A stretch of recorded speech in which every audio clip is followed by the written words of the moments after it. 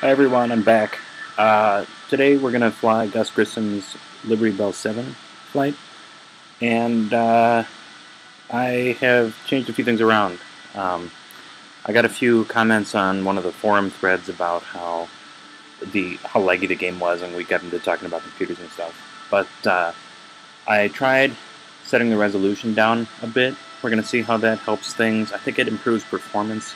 You guys will have to let me know in the comments whether you like the better visuals from the last one or the performance in this one.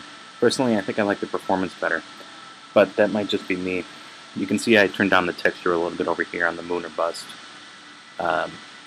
Graffiti, I guess you could call it.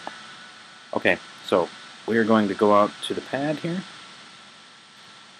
and fly the second mission of the Mercury program.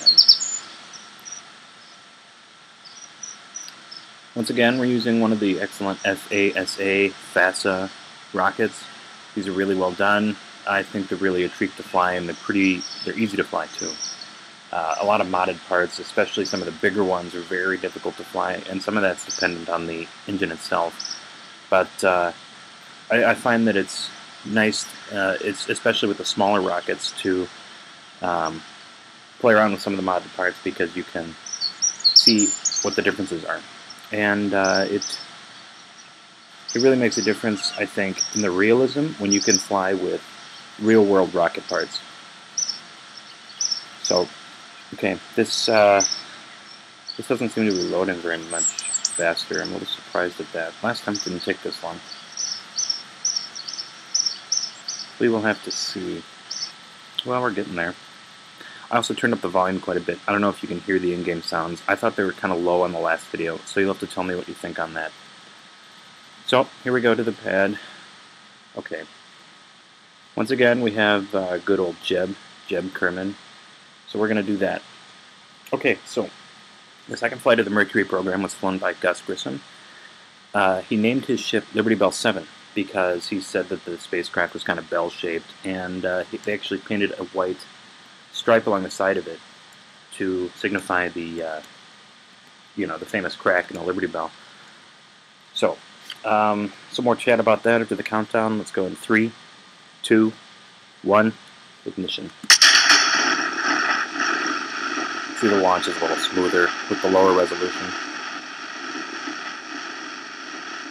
Let's see if that's too loud. I don't know. I'm gonna try turning it down actually.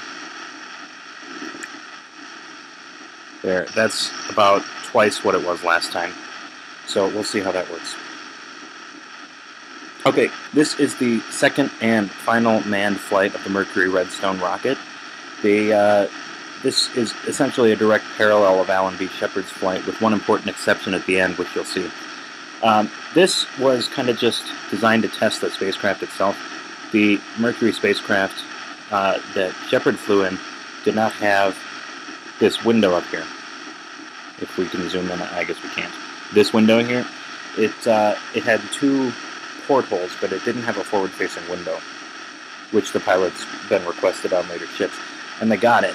The window is actually kind of an interesting design. It's made of very high-strength plastic, and then it's double-layered. The inner window is actually made of 3 different parts, and they're fused together to form one pane. So there's no seam, from what I understand. The end result is as strong as the rest of the rocket, and I think it would be important to have a forward-facing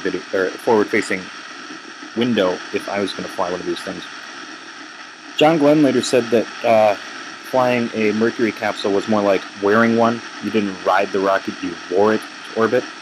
And Glenn was always well known for being the face of the Mercury program. The public loved him, and he was widely believed. It was widely believed that he would be the first American man to reach space, not in fact Alan Shepard. Jeb's enjoying himself as usual. I'm going to keep the camera down here, below the ship, because I think it's kind of a nice view. You get the nice engine contrail here, and then we also are not lagging. The green numbers mean that the game's running at full speed, which is a nice change. So we're going to see how this goes. I generally launch most of my bigger rockets from this angle anyway, but I'm going to keep it here so we get the better performance. Once we're in orbit, we'll take a look at the planet, and we'll see how much my resolution changes affected it. Alright, I'm going to begin my pitch over. And because our terminal velocity is so far ahead of us, we can never hit it anyway. Let's hit the gas pedal on this guy.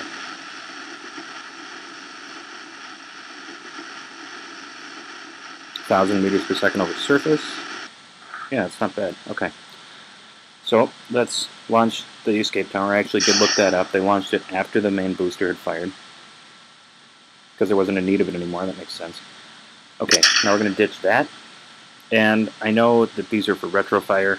That's just a mistake that I made, but there's also a rocket that I don't think is modeled on here called the Positronic or something like that. It's designed to put some separation distance. I'm pointing at the screen.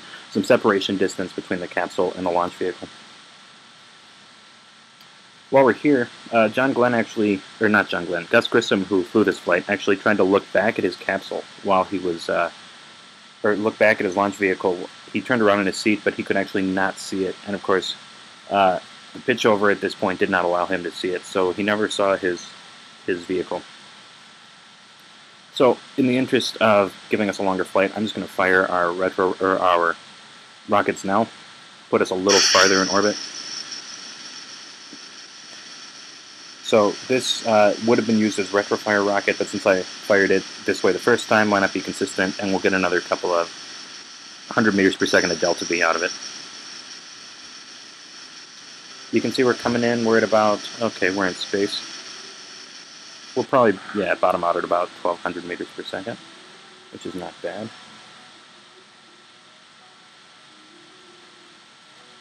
Performance is a little better. It's smooth anyway. I mean, yeah, the game knows we're lagging, but the ground looks better than it did in the last one. I mean, resolution is not quite there, but it's okay.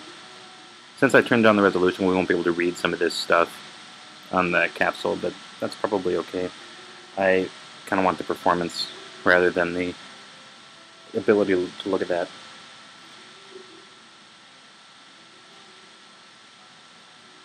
Okay, that's random. Oh, that's probably from our last flight. What? Okay, so our apoapsis isn't quite as good, but we should stay in space a little longer. That's okay anyway. I think that some of the maneuvers that Gus Grissom performed didn't actually pan out all that well, which is okay. But like his pitch over or something, I think he did some yaw motions that didn't work out quite properly. So instead of performing a roll maneuver like he was asked, why is that changing? It shouldn't be changing. Okay. Instead of performing some certain roll maneuvers like he was asked, the time allotted for his maneuvers was taken up by correcting for a yaw mistake. So instead, he just looked down at the planet.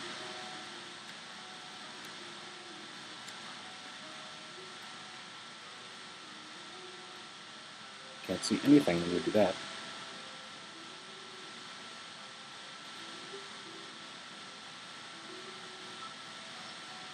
Getting a little bit of lag. If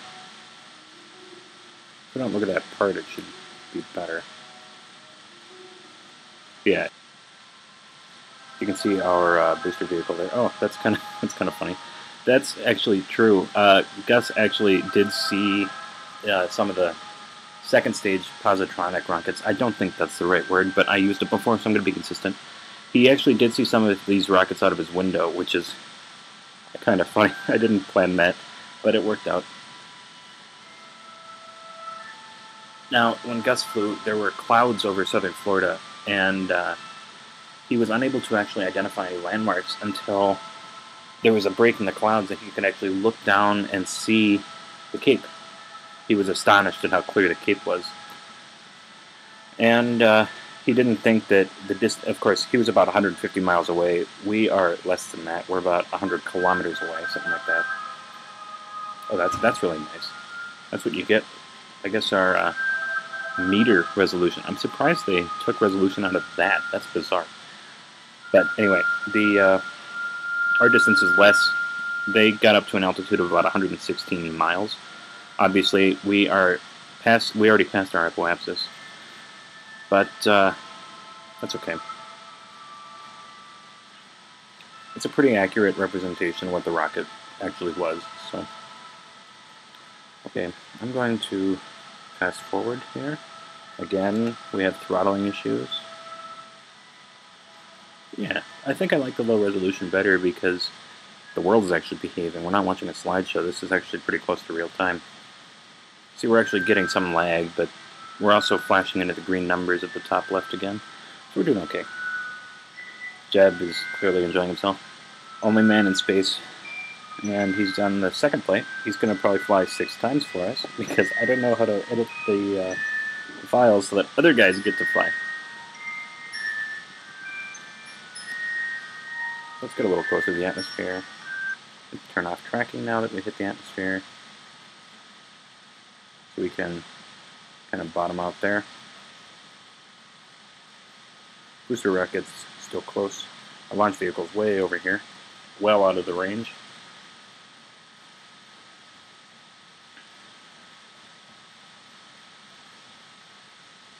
It's actually going to be a bit of a shorter flight than our last one. The real Liberty Bell 7 flight took about 15 seconds longer than Al Shepard's flight. So I think it was like 15:38 or something. It was about 15 seconds longer. We're not going to hit that. We may actually be slightly shorter, because as you can see, we are beginning to re-enter already. The ship is beginning to change its attitude. I'm not doing that. That's the ship doing that. My hands are off the keyboard, and they have been since we completed our roll maneuver.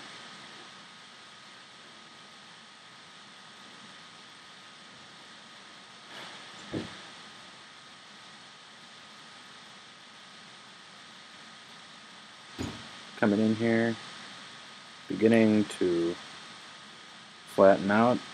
I'm going to turn on our tracking for a sec, so that that is about where the ship is actually pointed instead of the whole thing oscillating back and forth. Apparently there were some real oscillations in Gus Grissom's flight, but we're not going to worry too much about that. There will probably be some as we go through the atmosphere anyway. Okay, coming up on the re-entry burn here, or rather re-entry plasma sheath. I'm going to turn around so we can see the bottom of the craft, because I think this is the best view for re-entries.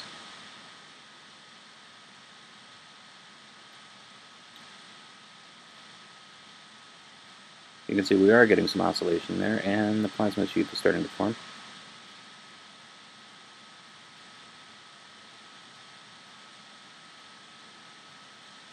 That really is cool. I really like that. That is really cool. Okay, let's drop this off.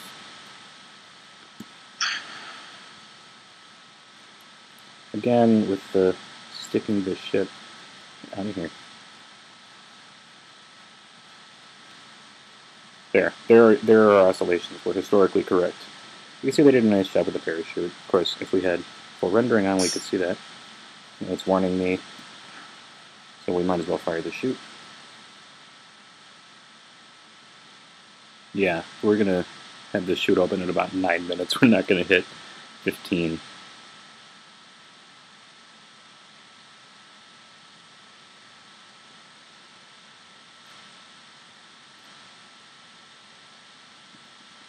Parachute dynamics are modeled really nicely, though. We can enjoy that. Still watching a bit of a slideshow when we pan around, but you can see we're actually running in pretty close to real time, even though we're looking at the oceans. You'll see that when we get to the Apollo stage of this series, we won't have any of those issues, and I can turn the resolution up a little higher, because we're not actually looking at the Earth, or Kerbin, I guess.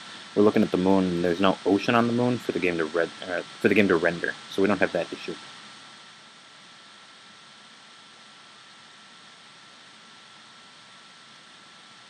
Just coming in here.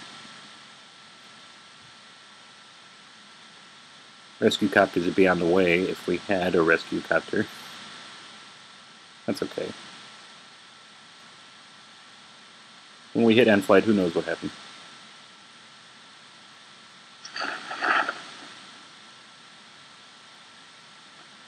There we are.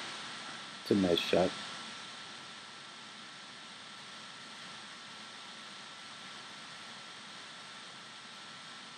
Oh, that's kind of cool. I never actually did that before.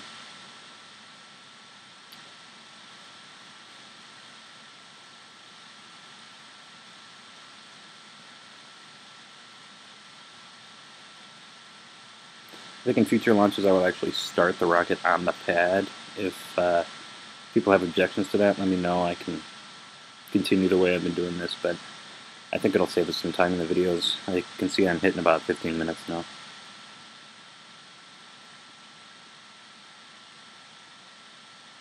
Speed up a little bit. Yeah, we're going to be well short of even our 12.5-minute mark.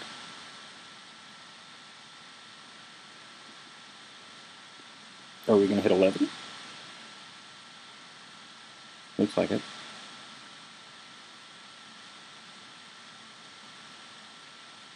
Well, that's just because I had a flatter trajectory. Well, you live, you learn anyway. Our apoapsis was a little lower this time, so... Okay. Watch our splash time here.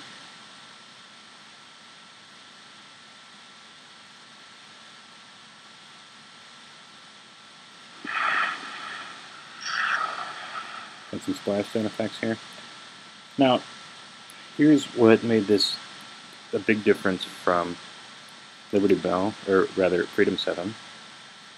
This is Liberty Bell. Gus ended up laying on his left side in the spacecraft, and he asked the rescue copters to hold off a minute or two so he could, I think it was like 5 minutes, so he could jot down his cockpit readings. But shortly before he got picked up, the cockpit hatch blew open.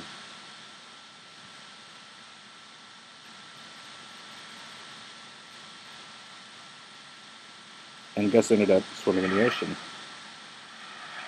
Or, in our case, flying above the ocean. That works too. Hello, Jeb. There we go.